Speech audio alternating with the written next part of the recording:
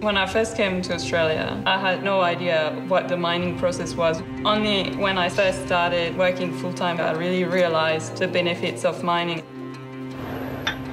Bonjour, my name is Marie Bourgoin and this is my story. I am a manager at the operations centre that controls a number of mines, 5 dumpers, 5 ship loaders, 3 ports and 1,400 kilometres of railway network. It's a massive scale. My job is to make sure that if something goes wrong, we minimise any disruption to operations at any time. It's essentially the equivalent of a NASA control centre, but it's mining. The massive screens give you real-time visibility on performance.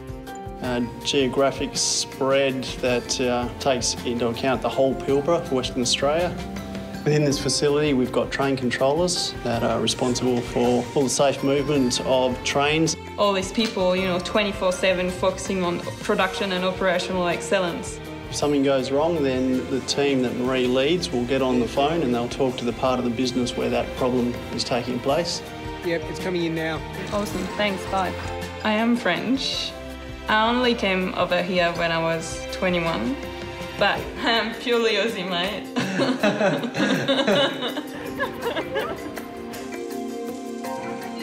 A male and a female think differently. So that's why it's important to have both male and female in this industry, because they all have different approach to problem solving. Marie's an outstanding individual. She does a fantastic job in what is a very stressful, high-pressure job. It sure is exciting. It's the cutting edge of technology and it's great to even think about the concept, let alone to work there. It's really the mining of the future.